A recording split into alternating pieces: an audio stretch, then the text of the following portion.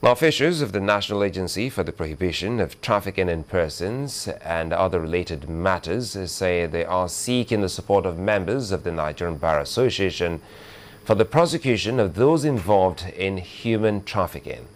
The Permanent Secretary of the Federal Ministry of Justice, Mr.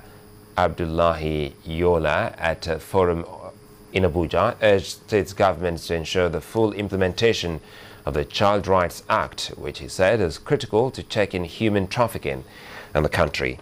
On her part, the Director General of the agency, Mrs. Beatrice Jedy-Agba, maintained that the activities of the criminally minded persons have painted a gloomy picture of Nigeria, but that the federal government is not willing to allow their enterprise to thrive any longer. NAPTIP, in conjunction with the Nigerian Bar Association, is hosting a session on the situation of trafficking in Nigeria.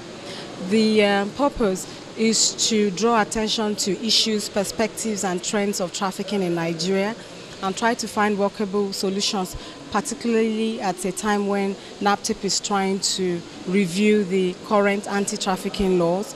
We thought that our legal professionals would be a veritable partner in our attempt to review our law and also in an attempt to fight human trafficking. Child protection and the fight against human trafficking is a multi-sector endeavor in which parents, community leaders, and the general public must be actively involved. Parents must take advantage of the free education policy of the federal and state governments to send their children and wards to school rather than giving them out as domestic helps.